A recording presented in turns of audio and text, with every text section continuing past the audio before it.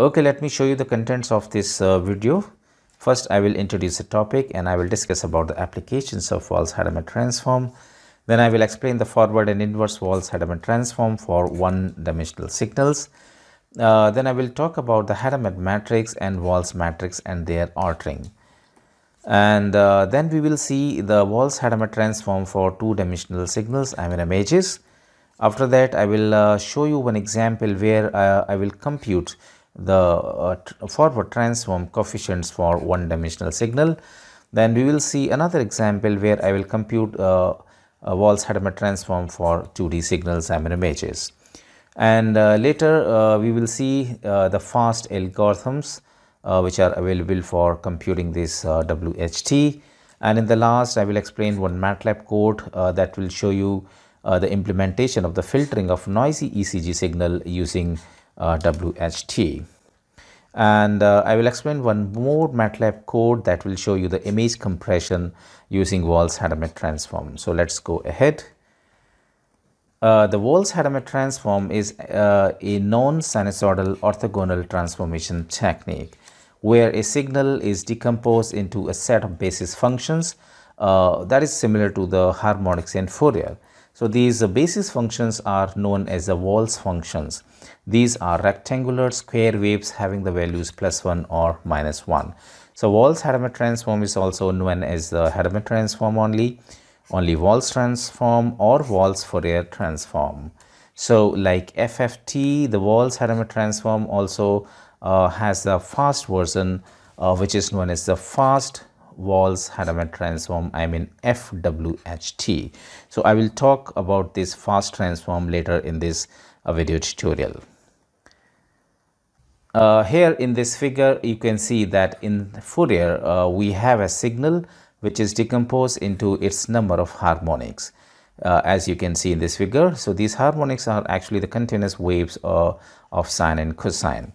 And if you add all these harmonics, you get your signal back. In similar manner, in the Walsh-Hadamard transform, instead of these continuous sine and cosine, we have the discrete Walsh functions. As you can see, these are the rectangular waves having the +1 and -1 values, as I said. So if you add all these functions together, you get your synthesized signal back. So that is a similarity between the Fourier and the Walsh-Hadamard transform. And let's see some applications. The Walsh-Hadamard transform actually is very popular and have number of applications such as image processing, speech processing, signal filtering, signal and image compression, power spectrum analysis, and spread spectrum analysis. So in this video tutorial, I will explain the signal filtering and the image compression with help of the MATLAB at the end of this video tutorial. So now let's see the forward and inverse Walsh-Hadamard transform. So both forward and the inverse transform are actually the symmetric transform. Therefore, they use the identical calculation process. So with help of these equations, you can go for forward and inverse transform. So here you have a signal xt of length n. Then you can find the Walsh-Hadamard transform coefficients yn with help of these equations. 1 upon n sigma I equal to 1 to n your signal samples multiplied with these Walsh functions. And this is how you can get your signal back with the inverse transform. Okay, so Walsh and I are actually the Walsh functions, which are your discrete square waves having +1 and -1 values, as I have shown in the previous slide. To compute this transform, actually the length of the signal, the n, must be in the power of 2. So that is the requirement. So n must be expressed in power of 2. So if signal length, let's say, is not in the power of 2, then it can be padded with the zeros to make it complete in power of 2. So the equation of forward transform can be computed by the simple matrix multiplication. So let for a signal xt which has, let's say, n number of samples, then forward transform can be found by this equation. So here you can see that y equal to 1 upon n, there is a one matrix Hn multiplied this signal x. So this is more elaborated. Here you can see that all the coefficient values y1 to yn you can find by this matrix operation. So here this Hn matrix is known as the Hadamard matrix. Okay, so here you can see this Hadamard matrix is a square matrix of size n by n, and the inverse transform you can achieve by this matrix equation. So obviously your signal x you can get back by this operation. So Hn inverse into y, but here Hn inverse becomes equal to Hn because this Hn is orthogonal and involutory. So for this case, the inverse and the transpose both are equal to the matrix itself. So that makes the calculation very simple.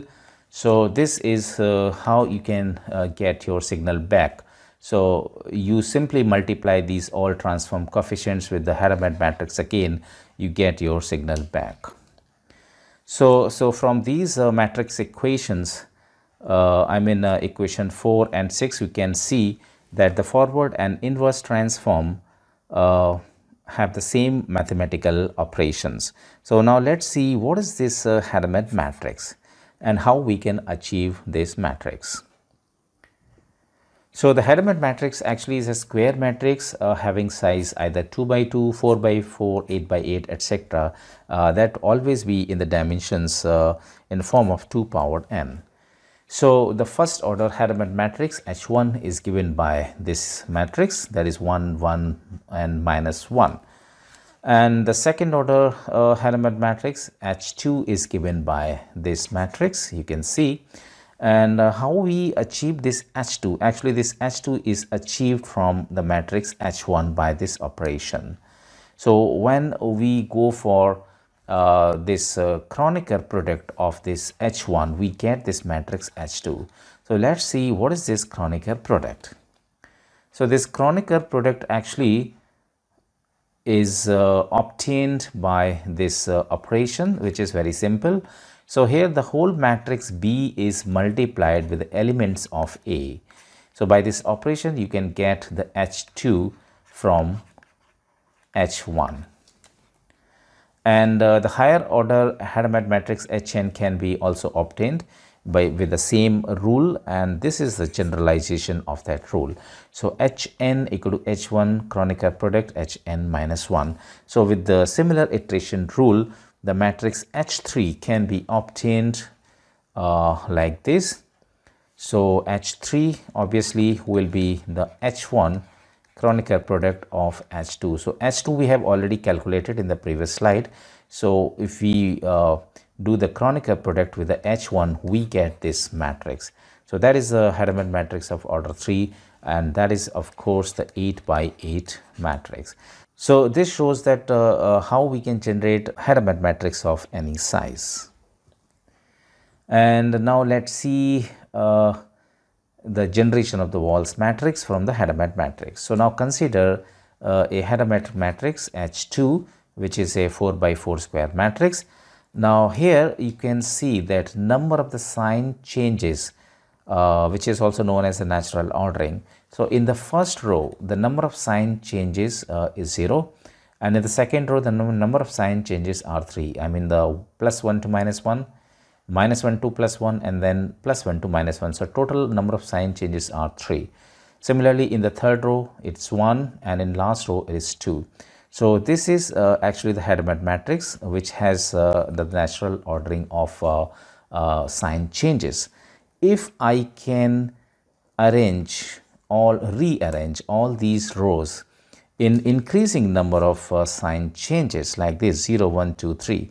So I have reordered all these rows. Then this matrix becomes W, I mean from H to W. So this is known as the Walsh matrix.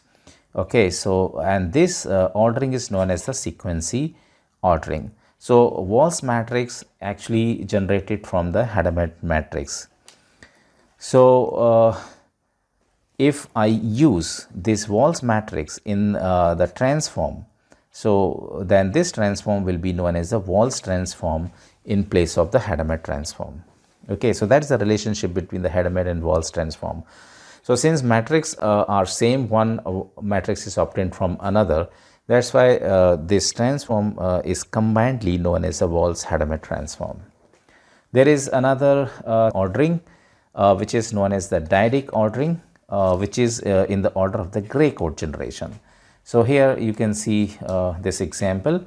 So here the rows are rearranged in this sequence 0, 1, 3, 2. So that is of course a gray code order. So this is known as the Dyadic ordering. And in this example, you can see a 32 by 32 matrix. So this is with the natural ordering. So of course it is your Hadamard matrix.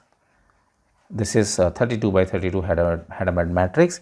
And here after the Sequency ordering, this becomes a Walsh matrix.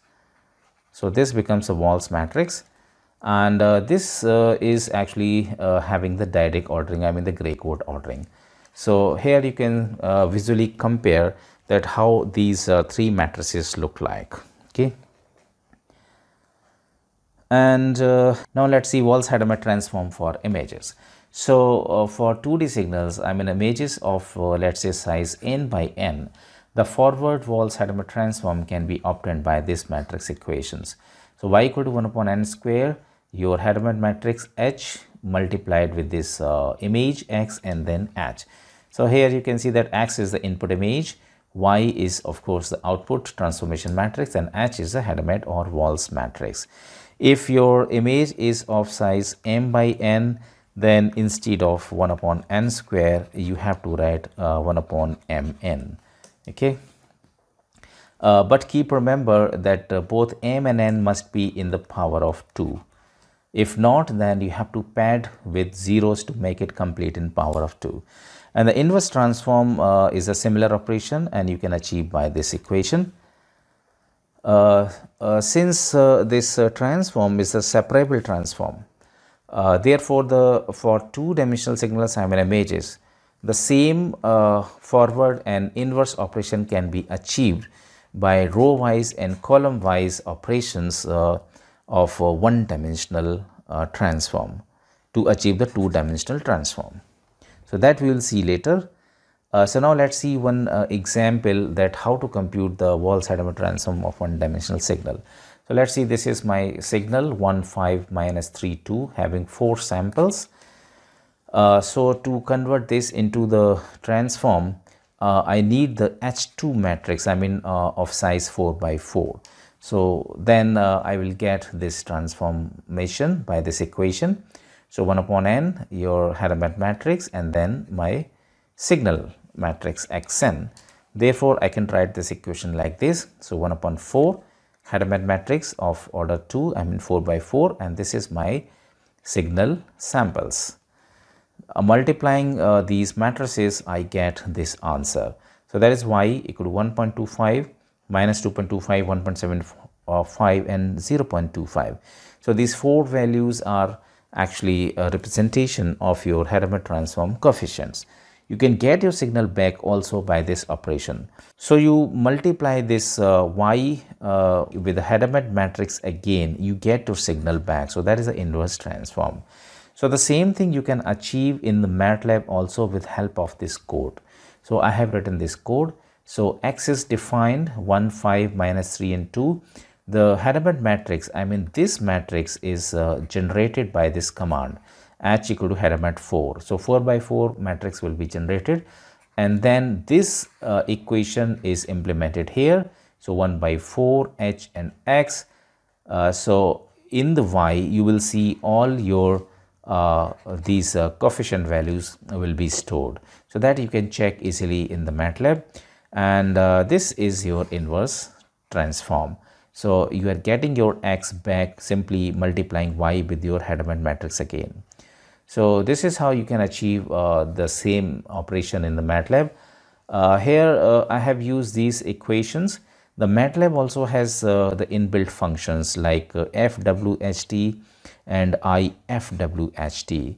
So with help of these two inbuilt functions, you can obtain the same thing again like this. So I request you to try this code in the MATLAB and verify all these results.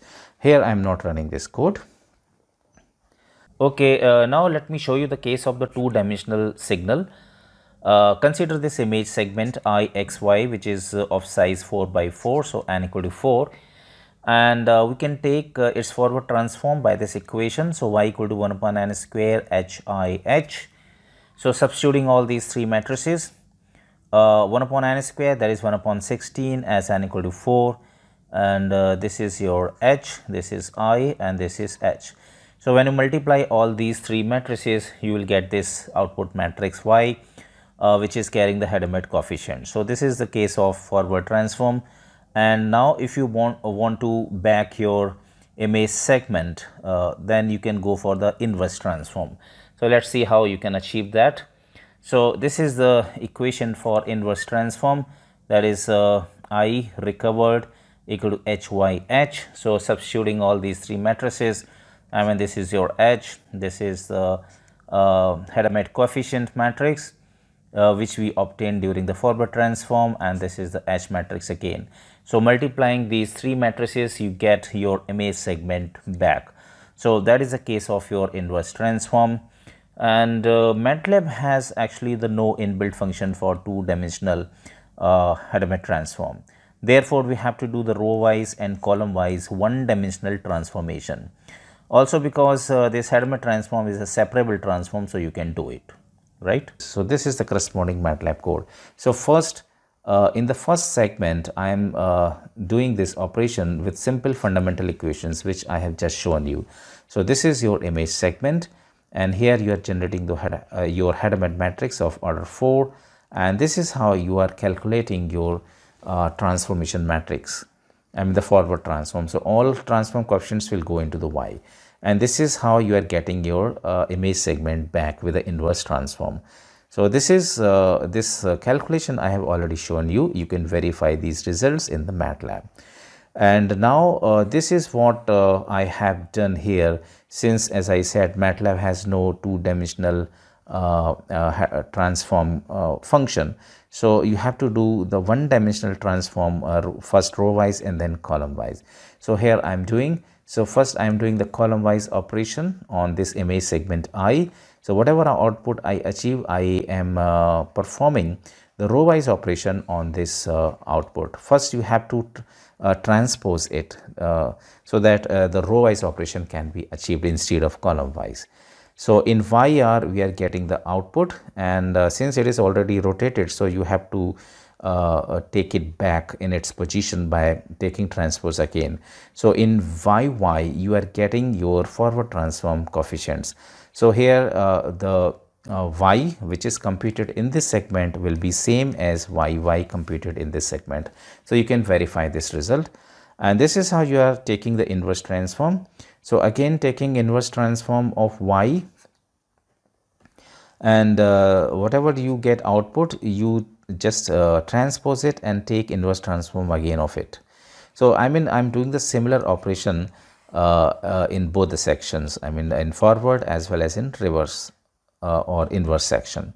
So in IRR you are getting your image segment, so you can verify the results. So whatever you are getting in IR, the same you are getting in IRR in this case. So this is how you can compute the two-dimensional Walsh-Hadamard transform. And now let's see the fast algorithm to compute the Walsh-Hadamard transform. So similar to the Cooley-Tukey algorithm, I think you are aware with this, which is used in computing FFT, fast Fourier transform. The fast Walsh-Hadamard transform is also developed with the same complexity, that is n log n. Actually this uses only the addition and subtraction, no multiplication is used. So in the previous cases, in the matrix multiplications, you have seen that we have done addition, subtraction and multiplication, all the three operations. But in this case, you will perform only the addition and subtraction. So that's why this is making the computation faster. So let's see how it is achieved. So this is a well known structure which is known as a butterfly structure, which was proposed by the Cooley and Chucky in the computation of the FFT. So same is utilized here. So let's see, this is your input signal 10100110. So here with the blues we are doing the plus operation, and with the red we are doing the minus operation. So I mean blue is representing plus and red is representing the minus.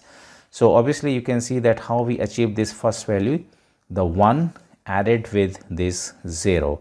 So 1 and 0 is 1. Similarly the second value 0 plus 1 is 1, and how we achieve this 2, this is 1 added with this 1. So 1 plus 1 is 2.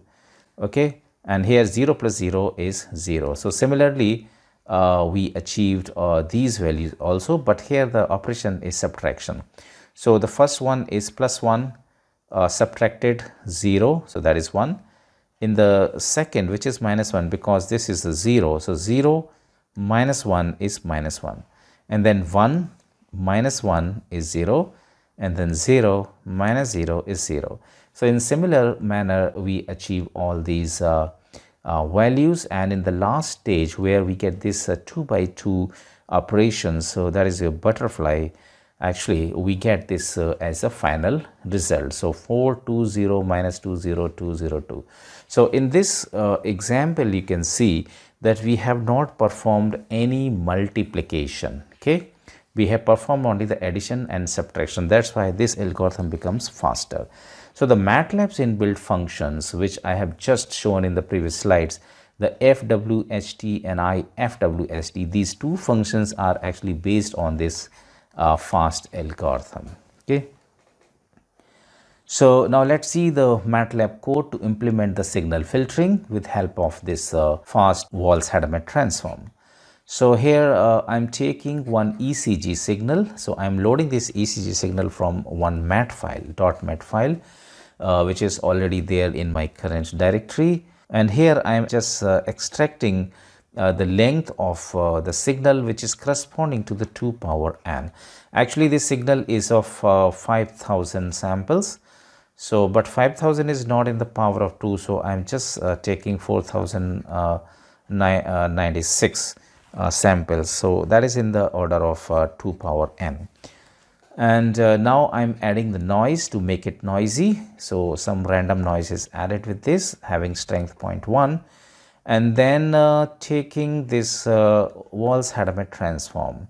So my transform coefficients now go to this variable y, taking one backup for plotting. And here what I'm doing, I'm just discarding the higher coefficients. So I'm discarding the coefficients from 500 till end, and just getting only the initial part of the coefficients, and taking inverse of it, I'm getting my signal back. So just by removing the higher order coefficients, I'm achieving the signal smoothing or the filtering. And here all plot functions are used. The noisy ECG signal is plotted, and then its corresponding Hadamard coefficients are plotted.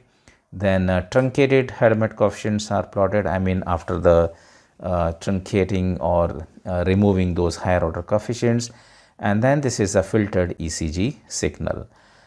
So I can run this program in the MATLAB, and I will show you that what type of output I achieve in the MATLAB. So this program I have already written. Simply let me run this program.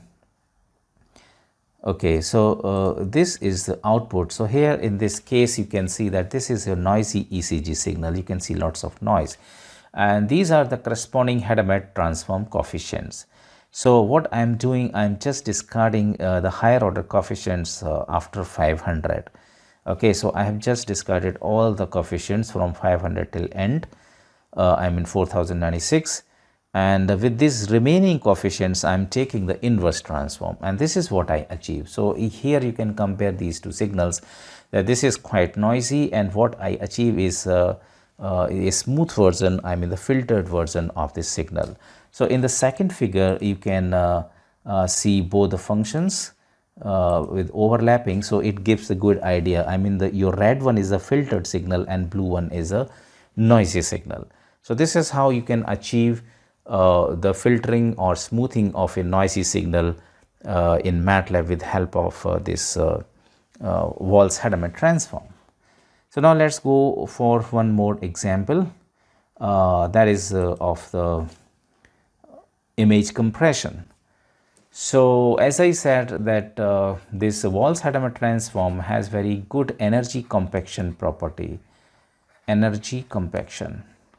Energy compaction means very few coefficients have the maximum part of the energy, so that you can ignore or zero out a large number of coefficients from the transform matrix. That's why you can achieve the compression of the input image. So let's understand this code.